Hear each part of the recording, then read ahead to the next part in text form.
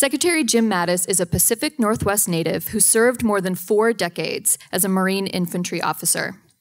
Following 2 years as the Secretary of Defense, he returned to the Northwest and is now the Davies Family Distinguished Fellow at the Hoover Institution at Stanford University. Call Sign Chaos is the account of Mattis's storied career, from wide-ranging leadership roles in 3 wars to ultimately commanding 250,000 troops across the Middle East. Along the way, he recounts his foundational experiences as a leader, exacting the lessons he has learned about the nature of warfighting and peacemaking, the importance of allies, and the strategic dilemmas now facing our nation. He makes it clear why America must return to a strategic footing so as to not just continue winning battles, but fighting wars. Mattis divides his book into 3 parts: direct leadership, executive leadership, and strategic leadership. In the first part, he recalls his early experiences leading Marines into battle, when he knew his troops as well as his own brothers. In the second part, he explores what it means to command thousands of troops and how to adapt your leadership style to ensure your intent is understood by your most junior troops so that they can form their own mission. In the third part, Mattis describes the challenges and techniques of leadership at the strategic level, where military leaders reconcile war's grim realities with political leaders' human aspirations, where complexity reigns and the consequences of imprudence are severe, even catastrophic. Call Sign Chaos is a memoir of a life of warfighting and lifelong learning, following along as he rises from Marine recruit to 4-star general. It is a journey about learning to lead and a story about how he, through constant study and action, developed a unique leadership philosophy that made him into the man he is today. General Mattis will be in conversation tonight with David Brooks, political and cultural commentator who writes for the New York Times, and he is also currently a commentator on PBS NewsHour, NPR's All Things Considered, and NBC's Meet the Press. He is the author of Bobos in Paradise, The New Upper Class and How They Got There, and On Paradise Drive, How We Live Now and Always Have in Future Tense. In March 2011, he came out with his 3rd book, The Social Animal, The Hidden Sources of Love, Character, and Achievement, which was a #1 New York Times bestseller, and his latest, The Second Mountain, will not stop flying off the shelves at Politics and Prose since it was published in April. Please help me welcome to the stage David Brooks and Secretary Jim Mattis.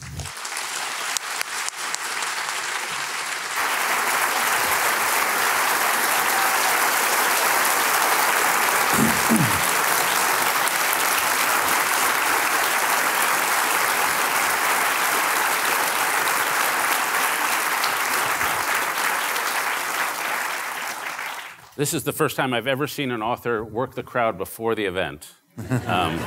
So obviously the campaign has begun. There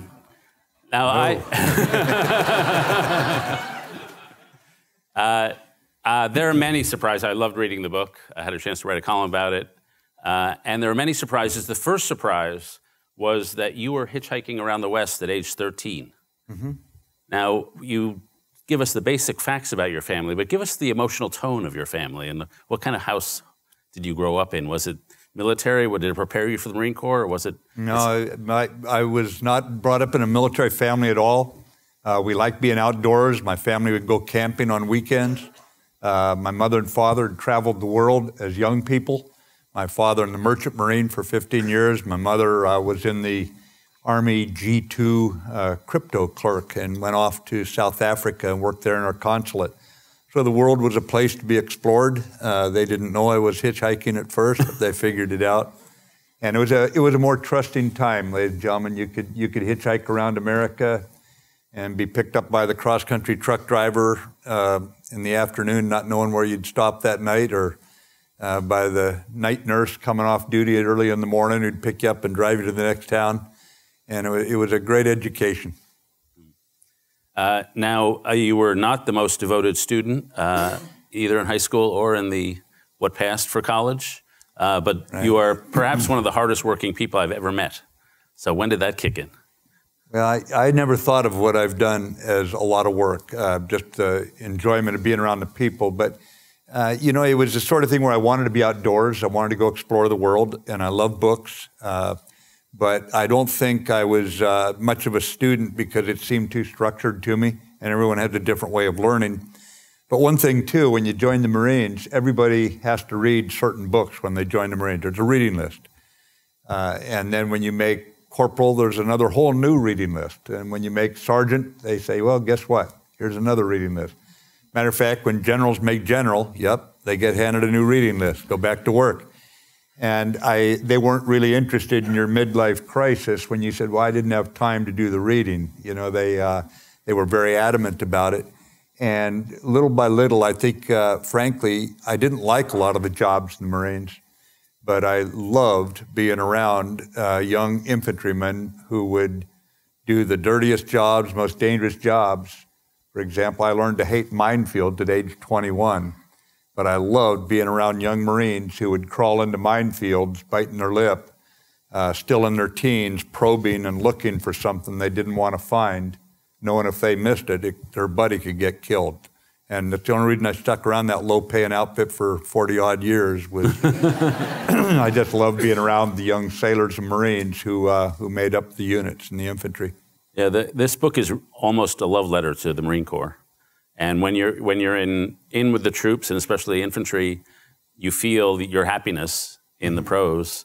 And when you're off in Brussels at NATO, a little less.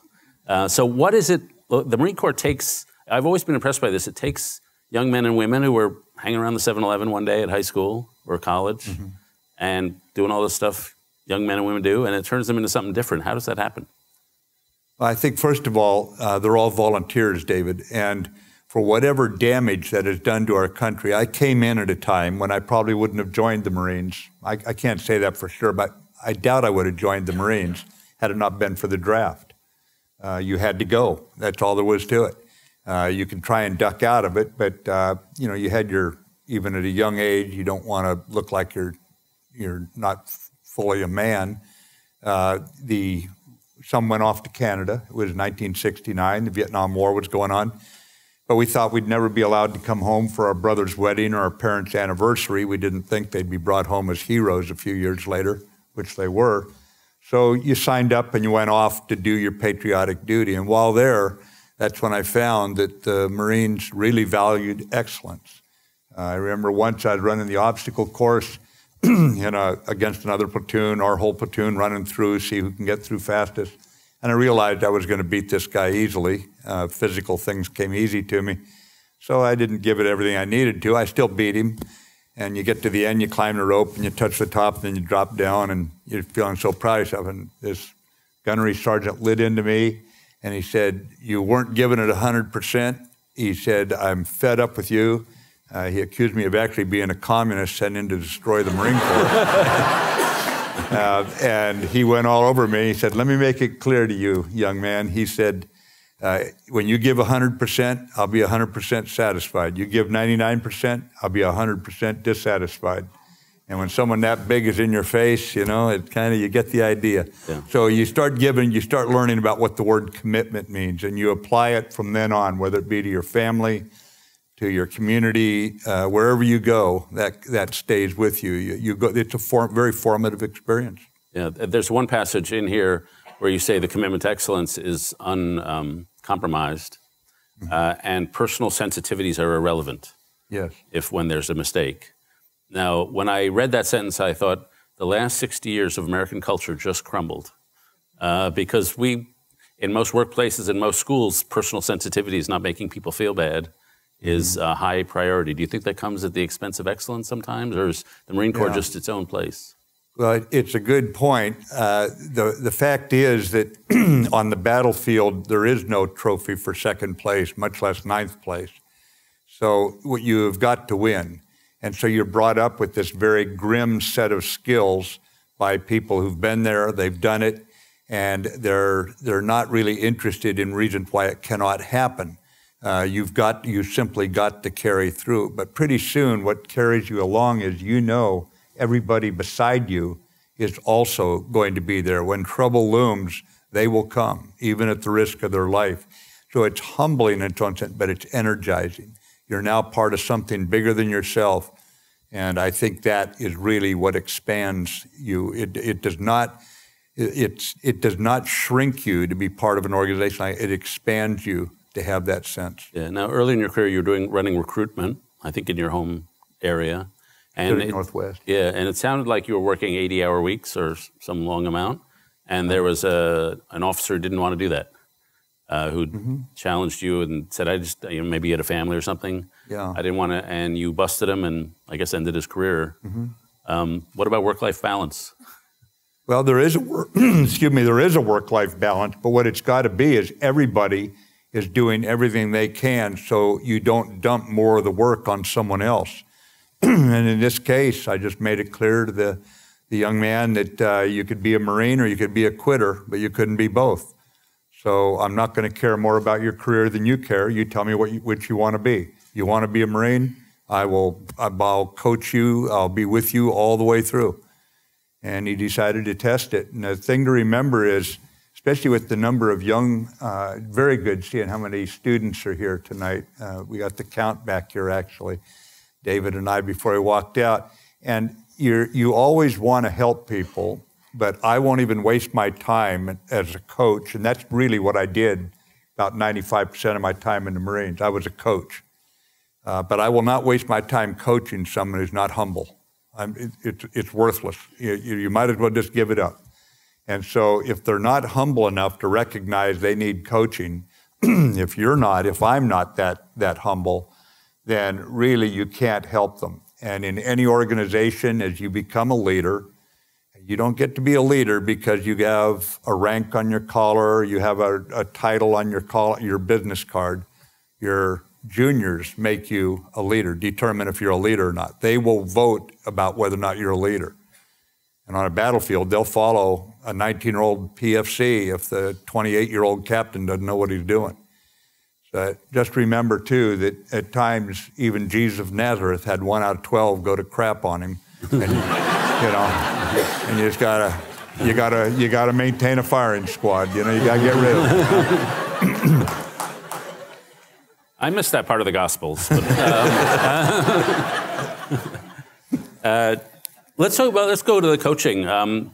Dwight Eisenhower had Fox Connor, who was his mentor, really formed him. Did you have somebody who, that was my coach, that was the guy who made me who I am? I've had to think about the coaching, who were my mentors, ladies and gentlemen, because on this tour now, you look back on things. The whole point was to pass on lessons that I had learned, what worked for me, for you to consider, not to follow blindly, but just say, does this make sense to you? And when you're in the infantry, your fortunes rise or fall on your NCOs.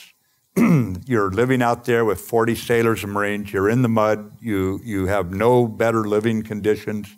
You're the last officer in the chain of command, so you must represent all the orders that come down to those who are in our line of work, go into the intimate killing zone, the close quarters battle. And my first platoon sergeant was an immigrant from the British Indies in the Caribbean. His name was Wayne Johnson, Corporal Wayne Johnson. Senior enlisted guy out of 40 sailors and Marines. He was only 21 years old, and I was 21 years old at the same time.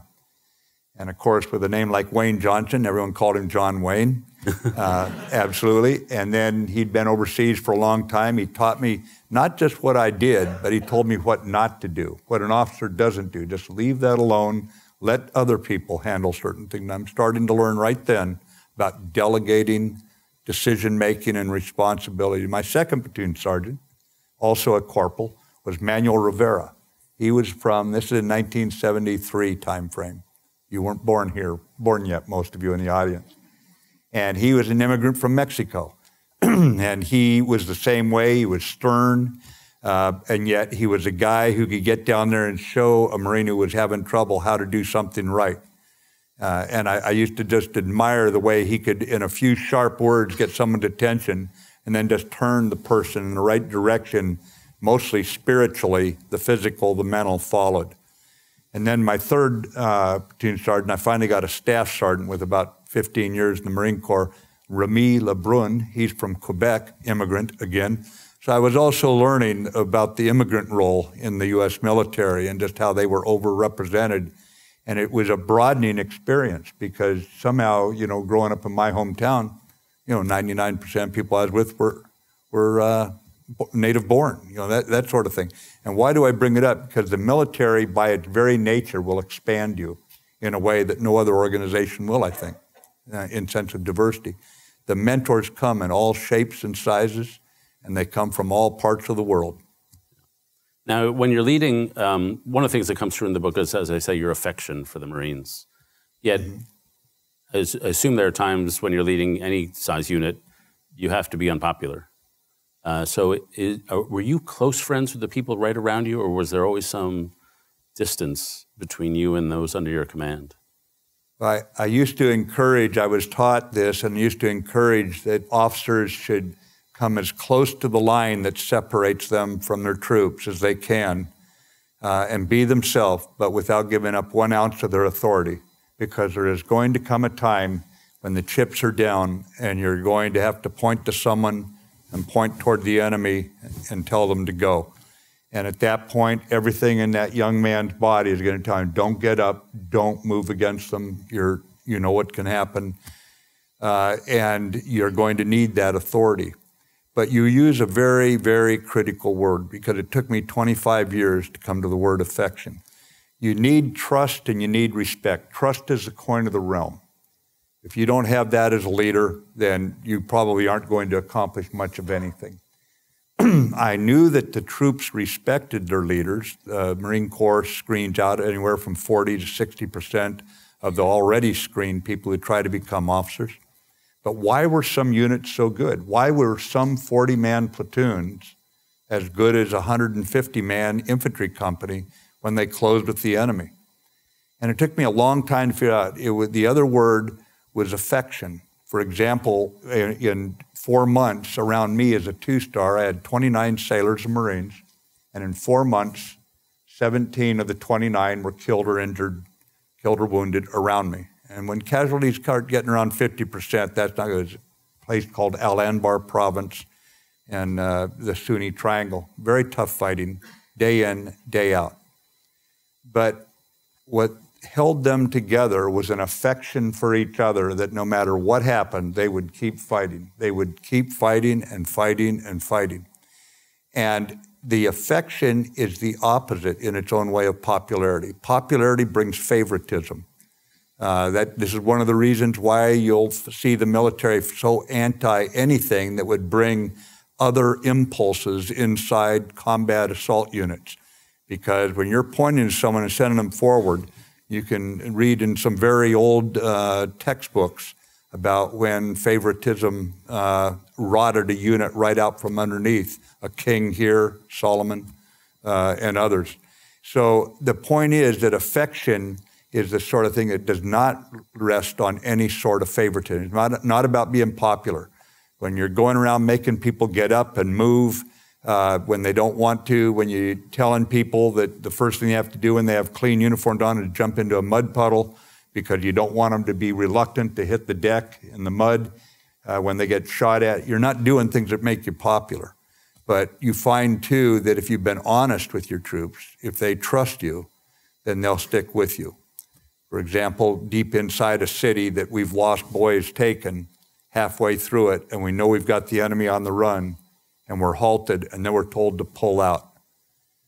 And a television camera gets shoved in a young light machine gunner's face, a blonde-haired, filthy, dirty Marine who's got his machine gun over his shoulder as they're coming out, and the reporter saying, "This is terrible, that you must feel terrible.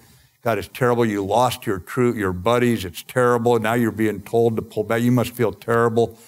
And he's a slow-talking kid from down south, and he just kind of looks over at the camera. He said, "It doesn't matter. We'll hunt him down somewhere else and kill him."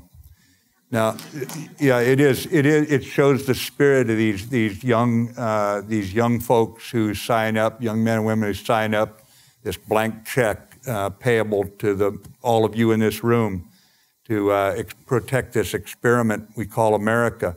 But I would also tell you that if we hadn't been honest with that young man all along, if we hadn't kept him informed, if he didn't trust us, he could have said, "Yeah, it's terrible."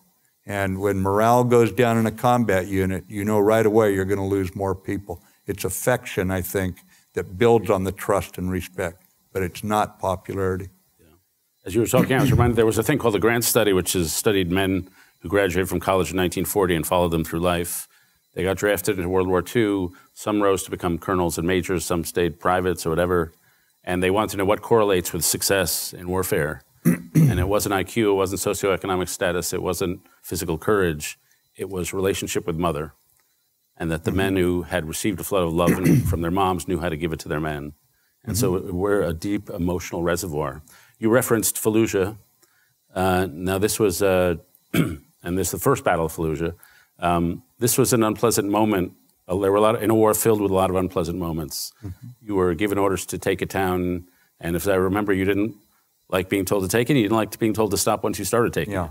So how do you march yourself personally and your men and women through an operation that you think is a mistake?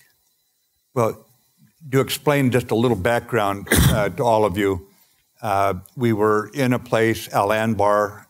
The enemy was rising up, what would become known as the Sunni uprising against us. A guy named Zarqawi was leading it. He had plenty of help. It turned out we were outnumbered there, and we were under troop caps, so we couldn't even bring in additional troops, even though we had them waiting in Southern California to come in. And so shortly after we took over the district from the 82nd Airborne Division, 4 contractors, while wandering on the battlefield, we used to be very upset about this sort of stuff, wandered into a town called Fallujah. They got killed, burned, and their bodies hung up. People were very angry here in this town. And it was a tribal town. So what we did was we knew we'd get a hold of the tribal elements who basically hated the people who'd done it, and we'd find where the bodies were. We'd get the bodies back, and then we'd find the people who'd done it, hunt them down, and kill them. But I wanted to do it with raids into their homes at night, that sort of thing. I didn't want to charge into a city of 350,000 people. So after a couple days of arguing about this, I finally received the order, you will move against Fallujah and stay in the fight. And I knew that my boss and the boss above him agreed with me. They'd fought the good fight with Washington. And that's why it's called orders, ladies and gentlemen. It's not called likes. You don't have to like it. You got to do it. So I said, okay, let's do it. And then what you have to do is you have to say, I'm going to do this as well as if I'd thought up the plan in the first place. You have to embrace it, because if you go into something like that halfway, then people are going to suffer. So I only had 2 assault battalions. We got as many of the innocent people evacuated as we could, about over 300 and some odd thousand, 310,000. And then we went in swinging. And I would just tell you that the one qualification I put on it, I said, okay, I'm going, but don't stop me. And deep inside the city, the enemy using very effective information warfare. For example, photos, footage of artillery rounds crashing into Fallujah. In fact, we never fired one artillery round into Fallujah in the first Battle of Fallujah. I would have if we needed it, but the helicopter gunships and the tanks were giving us what we needed. We didn't fire artillery. But it was played as if we were doing that on BBC and other networks here in this town. Footage that was, I think they call them trailers or something, guys who bring stuff into them. And so we got stopped deep inside the city with my lads literally with hand grenade range apart, and we were losing people in this thing. And then we got ordered to pull back, and that's when the young machine gunner was asked about it. You just have to do the best you can, because sometimes life doesn't go the way you want it to go. And so you give it 100%. How do you command a battle like that? I've spoken to people who were in the battle, and they're busting through walls. It's house by house. Right. So you're a general. How do you command? Well, first of all, you have to make sure you laid out very clearly what you want. And so the commander's intent is what it's called. And I said, my aim is to destroy the terrorist stronghold inside Fallujah at the least cost to the innocent as possible. And I want to move quickly with the 2 assault battalions, and I'll bring in more battalions as soon as possible. But you must move fast enough that they can't resupply, because we knew they hadn't gotten ready for the battle either. So there was a value to doing it this way. Then what you do, you go around, you talk to the assault units, write down, you literally walk the line with them, you pull them together in small groups, explain it, and then say, now you have to ask me questions. And they'd ask questions, and you go back and forth. And they would, if you could draw out of them what was really concerning them inside, then you would have a unit ready to go. And you just do this, that's the leader's job. But once you've made it that clear, if you've trained your people, and they were very, very well trained, the assault units, then you take your hands off the steering wheel. You just take it off and give the initiative. If you trust your young NCOs, your young officers, the young officers keep the social energy going into the units. They're calling for the support. The young NCOs are doing their job. They'll blow holes in the sides of buildings so they don't have to go through the front gate, so they don't have to go in the way that's booby-trapped. They know what they're doing. But if you start getting into a place where you want to control, like in the Marines, you know what we call it? We don't call it command and control. How many of you have heard of that word before? Command and control. A lot of you, right? Business user. Marines believe in command and feedback. In other words, we told you what we need done. Now you'll see me on the front lines up there listening to them, going to talk to the wounded Marines, what happened, how did it happen, that sort of thing. You get feedback from 100 different directions. But take your hands off the wheel after you've clearly said what needs to be done. Yeah. Now in the old Greek phalanxes, as they were preparing for battle, the men were huddled in these, covered by their shields, and they were so terrified you could hear they could hear each other's teeth chattering. Yeah. Now, have you felt that kind of fear in the course of your career, either in the battlefield or somewhere else? I mean, yeah, absolutely. You feel it. You're trained to overcome it. There's things you can do to overcome it. Your body will also help you. Your mind will help you get through that. It will slow some things down. But the most important, I mean, there's nothing strange about fear. I mean, it's going to be there. It's part of every fight. First time I got shot at, I couldn't taste for 3 days. You know, scared the hell out of me. But I think that you're well enough trained. But what really drives you forward, you know, because you're probably going to be very, very tired. It is. I cannot even explain to you how tired you get in combat. Some of you in here have been there. You know what I'm referring to. So the fear is going to be there, coupled with a fatigue that goes beyond words. There's going to be also just a sense, almost at times, of doom or an exhilaration going back and forth moment by moment, and the adrenaline's pumping, and pretty soon, you know, you're pretty tired out. You know, it's just there, and anyone can get tired enough that it just doesn't work. But what keeps you going really is that affection, that love for one another. That I don't care what happens, I'm not going to leave him uncovered. So you're back up on your knee firing for your buddy as he goes forward, and the muscle memory kicks in. And the Marines are real good at socializing people to that level of commitment when they come in. So you go into a fight with a lot of confidence. Yeah. Now, after that battle in Fallujah, you were ordered back to the States, or maybe it's your time in Iraq. Yeah, I've been there 2 years, yeah. And so you went to Fort Leavenworth and you wrote a book with Dave Petraeus and others, The Coin Manual. What was it like? And this was an intellectually revolutionary document, the Coin Doctrine. Mm-hmm. What was it like writing a book back at home while Marines were fighting in Iraq? Was that just part of the rotation? And what was the intellectual process behind that? Because it really did revolutionize doctrine. Well, it took advantage of the lessons learned, but this is the normal the normal behavior of a learning organization. If the organization is learning, you bring some of your people back. Dave and I were old friends. We'd served together as colonels, brigadier generals, and now as 2 stars, or then next as 3 stars. He was at Fort Leavenworth, I was at Quantico. So we just decided we had to write something, and we said, okay, let's map out the chapters, and our staff did it. And we said, okay, Army's going to take these chapters, Marines these chapters, and we'd meet just like the Senate and the House of Representatives. In the, you know, that works so well. Yeah. We could give them a lesson.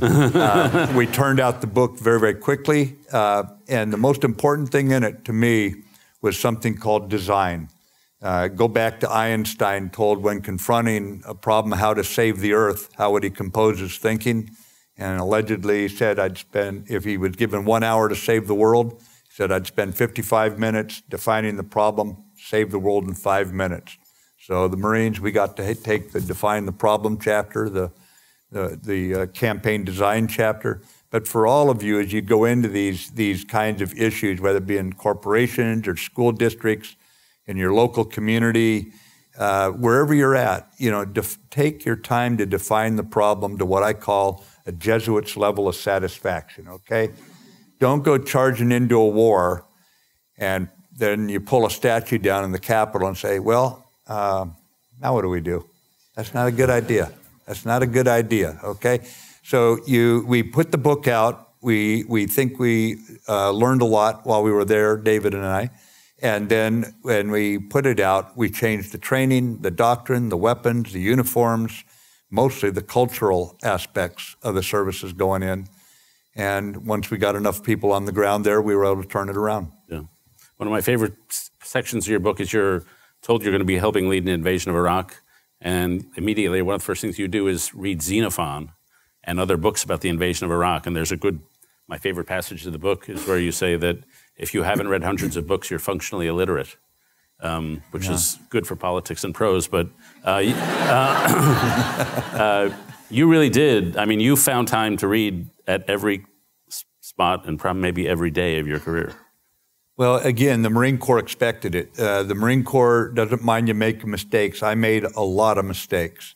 Got chewed out, and the Marine Corps doesn't look out for your ego or anything when they go after you. But they also promoted me every time I made a mistake. They promoted me every time, and I think the Marine Corps made it clear that they weren't looking for any, they expected me to study, but they didn't expect me not to make mistakes. And for all of you, because you're all going to be leaders of something if you want to be. That's your choice. That's the opportunity you will have. And there are leaders at all ranks in society and on the job and families. Make sure you know the difference between a mistake and a lack of discipline. Now, in the Naval Service, in the Marines, we used to say, if you run the ship on the rocks, you're going to get hammered. This is the varsity, you're going down. And if you're senior, you're probably going to go out. If you're young, you'll get a second chance, maybe, as long as it's not moral turpitude. But a mistake, human beings make mistakes. I've made a lot of mistakes. Let me show you how great a mistake I've made. In the middle of the open desert, I command 1,250 sailors, Marines, and Arabs in my battalion, an assault battalion. We're going through minefield now, and in the middle of an open desert, I get my battalion surrounded. Okay? That's almost impossible. Okay? I mean, I was at the top of my game, but it was the wrong game to be at the top of, okay? And as I went into this, and you know when your mortars guys are setting up 4 mortars shooting this way and 4 shooting that way, you're not brilliant, okay? And later on, I was seeing the Marines. They got me out of that mess too. And I was walking around and say, hey, you were just checking us, right, Colonel? Just want to see if we still had it. I said, no, I messed up. I got called over to the Regimental headquarters because they told us we have to break through to Kuwait City tonight. They're starting to murder innocent Kuwaitis in the street.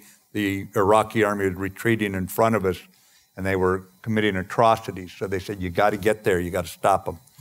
And it was getting late. We were under the smoke clouds. So it was going to be difficult. The colonel called us together, the 4 lieutenant colonels who would lead the attack into Kuwait City.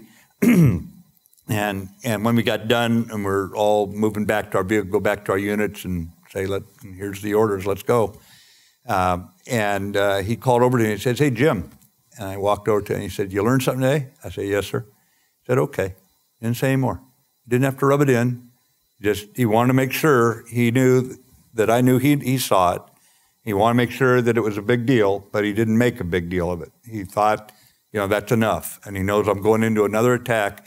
I don't need some song and dance about tactics right now. I learned the lesson, So I think, too, if you can help people get through mistakes and use them as learning opportunities, it doesn't in any way accept lack of discipline. That's not in moral turpitude or something like that. But for crying out loud, let's not have a no mistakes world. I went to jail twice before I went into the Marines.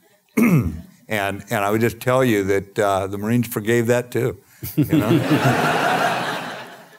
When you make a mistake or when you make a decision that's not a mistake and there are losses, do you torture yourself about it, or do you just say, learn the lesson, I can't, and move on? Well, you do not forget when your lads lose their lives or what you did, and you just have to live with it. Let me ask two final questions that are political. First is about President Obama, who relieved you of command, and you have some. There were clear places in the book where you really did not think they were providing the right civilian leadership. Just describe that relationship and your overview thoughts of him. I found the president curious. I would be in meetings with him, but here's the thing. You heard when we were introduced that at times military leaders have to bring wars, what she referred to as the grim realities, into the discussion with politicians who are trying to go for peace and prosperity and health care and education, all the things we care about. Again, we defend the country so it can have those things. And so somehow we have to bring that thinking into the decisions made in war, which is completely alien to what we're trying to do in this beautiful democracy and bring the harmony of our team together in this country. At least I hope we are. And so with President Obama, I thought that if we pulled all the troops out in the intelligence community, the CIA came down to brief me before I went up to the discussions in the White House each time. And they said, and they'd brief and they'd say, well, here's what the enemy will do and all this. And one time I'm sitting there and all my admirals and generals are sitting in the back of the room and the CIA briefers are there briefing me. And sometimes I wouldn't say anything for like a long minute or something, or 2 minutes after a brief. And so I'm sitting there and my guys are all smiling, knowing somebody's going to break the silence here pretty soon. And the young lady who was leading the brief from CIA, she said, let me put it this way, General. You pull all our troops out at the end of the year, and by the summer of 2014, now this is in 2011, by the summer of 2014, an al-Qaeda group stronger than ever, more well-resourced than ever, and more vicious than ever will come out. I'm not sure which one. I think I know who it is. I'm not going to tell you what I think I know. I'm telling you they will. One of these groups will come, and you'll have to put troops back in. Our intelligence community, regardless of anything you've read in the newspaper, in terms of other people's assessments, one of the best in the world, if not the best. Maybe not in each region, it's not the top, but overall it's the top. And so I would carry that message in, and on the issues of Iran, the president decided I would go. And ladies and gentlemen, the words are, you serve at the pleasure of the president. It's written right into the commission you get. And I bear the president no rancor. He had the right to do it. Those words have to mean something when he keeps you there or when you leave. I left there in the 2013, and 14 months later, we had to go back in with troops, with millions of people turned into refugees by the very people, ISIS, that the CIA briefer had briefed on. 50,000 dead and wounded in the first months of what was going on, cities falling, girls as young as 8 and 7 years old being raped and taken into being made slaves. That's the catastrophic results of a strategic decision. So I gave what I thought was the strongest admonition why we must not do this. But if you believe in the Constitution, if you're going to uphold the Constitution, then you keep faith with it. And you carry out the orders of the civilians unless you think they're immoral. And while I thought it was strategically unsound, under me we did pull those troops out because that was his right as the elected commander-in-chief. And you do not suddenly think that you start telling the civilians when we're going to war or when we're not going to war. So you just have to deal with it. This is my final question before we get to your questions. And on this book tour, roughly 500 journalists have asked you to dish on President Trump. Yeah. And so far, the batting average is 0 for 500. Yet I'm going to try. Okay. As I've heard the argument about why you don't want to discuss the current president. I've heard you say military people should not discuss a sitting president just for civilian-military relationships. But you have no military experience with President Trump. You were a civilian political appointee. Mm-hmm. And so I'm not aware that political appointees and cabinet secretaries that there's been much hesitancy about not talking about a sitting president. So isn't that the right precedent to serve? Yeah, we're all formed by our formative experiences. Where I come from, first of all, you ride for the brand. I'm from out west, and you ride for the brand. And the brand was the U.S. Constitution. U.S. Constitution says, you know, if a man is elected, woman is elected commander-in-chief, they're the commander-in-chief. Secondly, if a Republican or Democrat president calls you and says, I want you to do something, you don't sit up on the wall of the castle wringing your hands. You don't pull a Hamlet saying, no, should I do it or not? Just go to work. If you think you're ready to do the job, roll up your sleeves, go in, and give it your best shot. Now, when you leave an administration over a policy difference, and you write that policy difference in a public letter, and you lay it out, then you've said why you left. That's all there is to it. And it was over alliances. It was over who's our adversaries. And I was upfront about it. And I had a straightforward talk with the president, he and I alone in the Oval Office. We had a straightforward talk walking out of the office. It was not an adversarial relationship that we had. Those people who think I was doing things behind his back, I was very open with the president what I was doing. We'd have lunch most weeks if we were both in town, just the two of us, or maybe the Secretary of State there. And we were always right up front with each other. But when you leave office, we've got 1 million troops right now, and many of them are deployed at sea. They're fighting in Syria tonight and in Afghanistan. They don't need a former cabinet official coming out and distracting from what the Secretary of State, Secretary of Defense, the President are saying to do right now. I don't believe that is helpful. The French call it, by the way, a devoir de réserve, a duty of quiet for a while. Now, I'm not against coming out and talking about strategy or policy disagreements, and I did it with the last several presidents. I make clear what I think about how we did Iraq under President Bush. But I don't believe that people with a military background should come out and make political assessments of civilian leaders. And let me be very clear. George Washington at Newburgh said, you will not do what you're trying to do here. And these were his officers with a legitimate gripe. It's called the Newburgh Mutiny for a reason. And he went out and he looked them right in the eye and said, you will not do it. General Bradley, after World War II, great Army general, said when a general retires his uniform, he should retire his tongue when it comes to political matters. When I was introduced here tonight, when I walked out there and talked to some of you in the line, many people called me general. Now, I may tell you I'm no longer a general, but in many people's minds, I'm still a general. And when the time comes that our military people start going out into if they want to run for office, I'm all for it. You want to run for office, throw your hat in a ring? Okay, that's okay. But you don't go out and take part in partisan politics and start seeing how many generals you can line up on this person versus that person. Our military is the most admired institution in terms of the confidence of the American people year in and year out on the Pew polls for a reason. We're apolitical.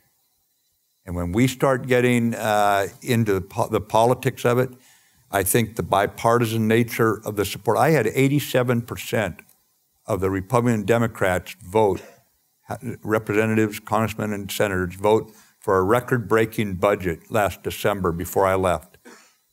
87%. Do you think that would have happened if we were politicizing the Department of Defense? Senator Vandenberg, Michigan, late 1940s, right-wing Republican senator, is challenged in his home district, in his home state. Why are you working that terrible Democrat, Truman, President Truman? And basically he says, the defense of our country is nonpartisan. And the quote you'll hear often is, politics stops at the water's edge. I stay with that tradition.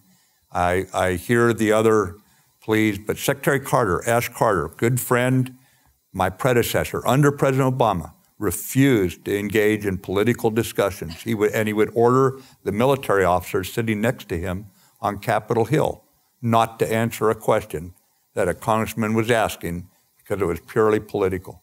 We have got to keep the military out of this. None of us have any fear of the military moving into the political realm in an authoritative way. But believe me, most countries in the world aren't like that. I've gone on too long. Forceful answer. Okay. Thank you.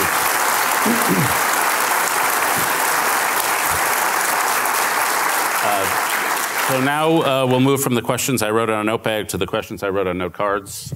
These are your questions. The military awards medals for physical courage. Is there ever a way to give awards for moral courage? I think the rewards for moral courage are promotion. By the time you get up in rank in the armed forces, you really do get promoted for your moral courage.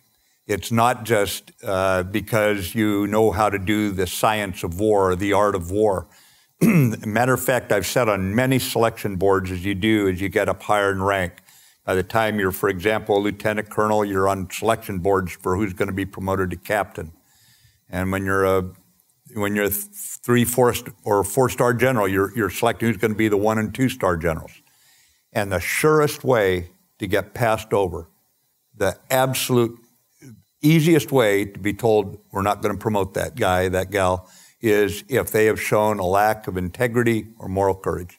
So it's really the selection, because any institution gets the behavior it rewards. Now, if the institution gets rotten, then you can have a problem with this. And it's happened to institutions. It's happened to corporations. And it's why you have to be very alert to this to keep your personal and managerial integrity. But I think the way the award that we would give would be probably promotion. As a junior officer in cyber, I see most field grade and general officers struggle with technology and the cost to DOD as a result. How do we fix this before it's too late? Yeah, I think one of the things you have to do is make certain your organization is fit for its time. A few years ago, we set up U.S. Cyber Command, which is a combatant command. For example, I've commanded U.S. Joint Forces Command, and I've commanded U.S. Central Command. That was the one fighting the wars in the Middle East. We now have a command, and have had it for quite some time, U.S. Cyber Command, and it works on that very issue. So what you have now are people who are being promoted, NCOs and officers, for their skill in that very area. So what you have to do, if you see technology coming forward like this, you have to organize the institution so you start promoting people based on their capability there. We've been doing that for some time. At U.S. Central Command, for example, if you walked into certain operations room, you'd see the intelligence people sitting there, then you'd see the guy who's coordinating the strikes coming off the aircraft carriers, who's coordinating strikes from the Air Force, who's coordinating Army missiles, and you'd see sitting right next to them some of these cyber folks sitting right next to them. It's like just another one of the supporting arms as we integrate it all.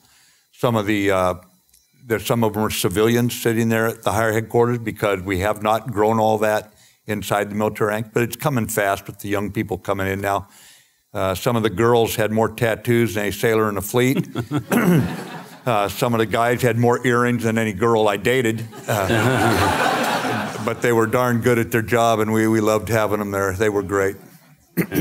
What is the greatest national security threat facing the United States? I'd break the question into two, as far as the greatest threats. In terms of this world where we focus a lot on terrorism, terrorism is going to be with us. It's an ambient threat. It's not going away real soon.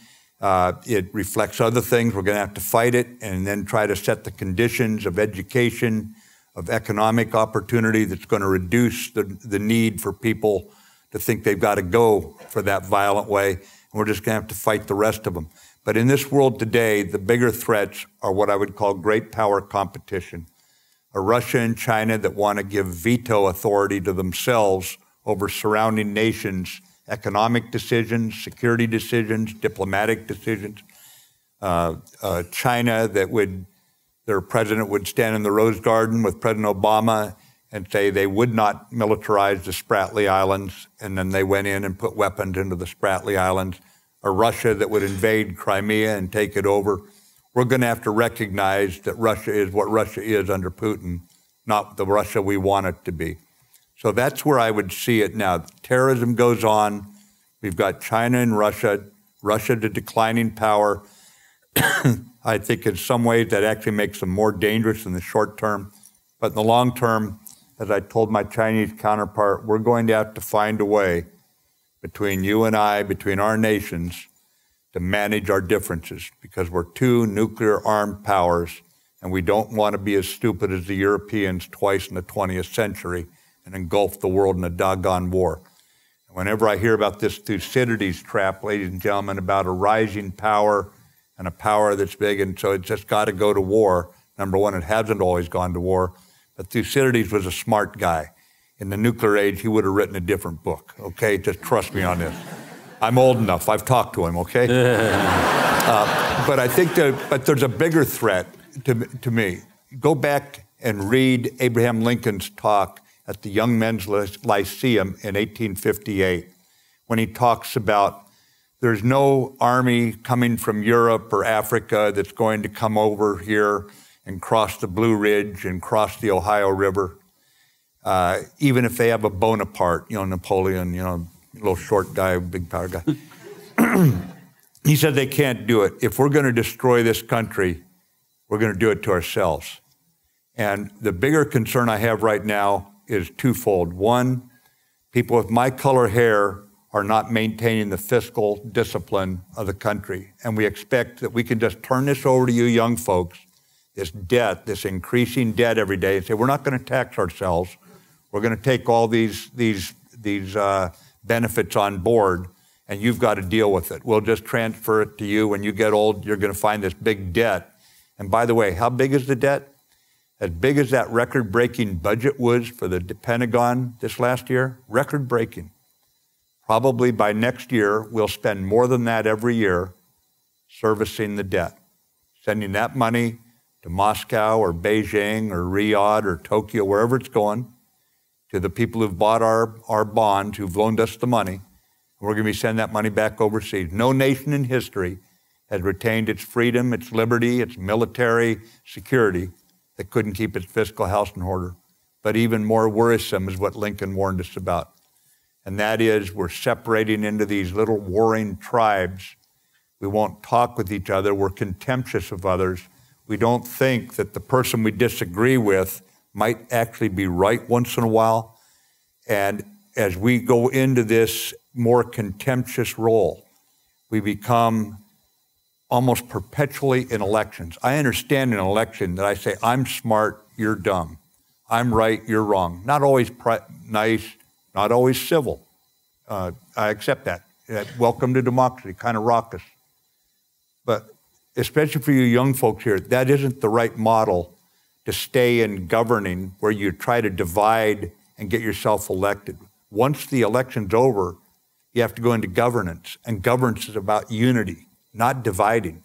We got to come together, spend those 55 minutes, roll our sleeves up, define the problems, and let's take time to do that and then solve it.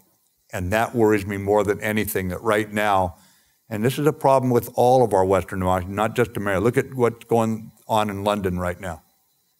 This is becoming dangerous. We have to understand experiment of democracy can fail if we don't think it's valuable and precious and defend it.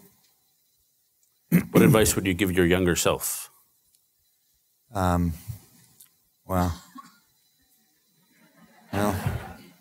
mess with the police. No, it probably, for you young folks in the audience, don't wait until you've got my color hair to do something, okay? You're pretty impatient now, and that's a good thing. Do your homework and make a difference now. Don't wait until later. And I bring this up because we need fresh ideas, we need vigor, and you don't need to be running for national office. Run for school board. What could be better in your local area than making certain that the young people growing up are going to have good education? Run for city manager or become the mayor. do things where you're rolling up your sleeves and you're putting your thumbprint on it, because we need that right now. I'm part of the luckiest generation. I was raised by the greatest generation. I'm not so sure what we're turning over to you is as good as what we got from the greatest generation. You need to step up quickly and start challenging people with questions and be impatient. Say, we want some governance going on here. We're no longer accepting that you can just sit on your hands when there's problems. Take the time to listen to others and make certain that you define the problems well enough that then you can go to work and solve them. Okay, a couple more. Do you believe the Taliban deal is likely to result in more or less stability in Afghanistan? Yeah, I'm not going to comment on current situation. I don't know enough. I don't know the back channel. I know we've got some great negotiators here. But one thing about it, for all of us, we're going to have to decide what we stand for and what we won't stand for. And when we got there to Afghanistan, I went in right after 9/11, and I remember kites suddenly being flown over the stronghold that the Taliban had held. I remember how proud the children were, especially the girls, as they walked down the street on the first day of school, walking by heavily armed U.S. soldiers, Marines, sailors, SEALs, foreign troops, because when we were attacked, other allies came to our aid here in America, okay? When New York City and Washington, D.C. was attacked, and we carried our values forward. And now for the first time in these young girls' lives, they could go to school. It worries me if we don't think those kind of rights are valuable for everybody in the world. And I'm not saying we got to go around being the world's policeman. That's what alliances are for. But we do need to keep our moral voice and our leadership foremost. Okay, a couple more. Could you discuss the interplay of climate change and national security? And also, what do you think of the solutions like the carbon dividend plan that your Hoover colleague, Secretary Schultz, advocates? Yeah. Well, I think the carbon dividend plan makes sense, but let me talk for a moment to those who are skeptical about climate change. I used to tell people, I'm not going to get into who caused it, because I was in the military. We're going to have to deal with it. There's now a new open body of water that from a military point of view we have to deal with, because the sea ice is no longer where it used to be. To me, this is just science. I'm not going to get into the politics of it. But now that I'm in a position where I'm no longer just in the military side of it, I would say to those who are skeptical, even if it might not be the case, if there is a chance that it's climate change and it can be as potentially catastrophic as some think it could be, wouldn't it be good to have an insurance policy? I mean, wouldn't you just, I haven't had an accident driving my car ever. I still got insurance on my car. Wouldn't it be a good idea to do that? I'm trying to find some common ground so we move forward here, because why on earth would we take a chance with something that big when you can see the sea ice receding in ways it's never receded before? So I would work on it, on defining the problem in a way that is irrefutable, and at least to about 80%. I think we live in such a skeptical age today that that's probably a magnificent number if you can reach it. But then we've got to do something about it. In terms of national security, there's a lot of reason to look at what happened in Syria as far as the civil war goes, as relating to a drought. It's hard to tell a drought. I spent a lot of time in the Middle East. Sometimes it always looks like a drought over there. But a drought that drove many small farmers off the land to the city. Rents went up, not enough seats in the classroom. People are angry. Fruit seller sets himself on fire in Tunis, and the anger just comes through the Arab world. And it was, you can draw at least some conclusions that this has indirectly fed into much of the discontent in parts of the world and the refugee flows. So again, my question to the skeptics would be, wouldn't you at least take out an insurance policy on this? Okay. And last, finally, Kierkegaard said, happiness is to will one thing wholeheartedly. And your life is more coherent than almost any other life I've encountered. The Marine Corps has been your community, your sacred mission, your belief system, your moral community. You're out of active service in the Marine Corps. You're out of the Secretary of Defense unless Bernie Sanders asks you to come back into the arena. What's your calling now? What's the calling for the rest of your life? Well, the reason I wrote the book was I wanted to pass on what I'd learned along the way. But really, it was the absolute pure joy of serving alongside Marines that kept me there. It was more than just the Marines. I wasn't in the Marine Corps. I was in the U.S. Marine Corps. I was answerable to all of you in this room for how we did our operations, for the spending of your money, the combat we went through. And I really had a love affair with the U.S. Constitution. I even enjoy reading the doggone thing, just rereading it again. You can find great things in it, that you think you've read it 10 times or 100 times, and you find something else in there that's great. And it's really the idea that this is so precious that it probably can't even be taught to you how precious. You've got to almost sense it as you read it and think of these young and old guys sitting there, starting with the Declaration. And when they sign that, they know they're signing their lives on the line. I mean, if King George catches them, they're dead. That's all there is to it. That's the way kings did it, And for us to have this today, this experiment seems so precious to me that I will commit whatever I can to helping young people become the leaders they want to be. I don't care if it's in business or their diocese or in their small town or wherever it is. And I don't have all the answers, but I can tell them, here's what worked for me. Okay. I don't know whether to thank you as Secretary Mattis or General Mattis or Jim Mattis. Jim Mattis will do fine. Thank you. Thanks, David. Thank you.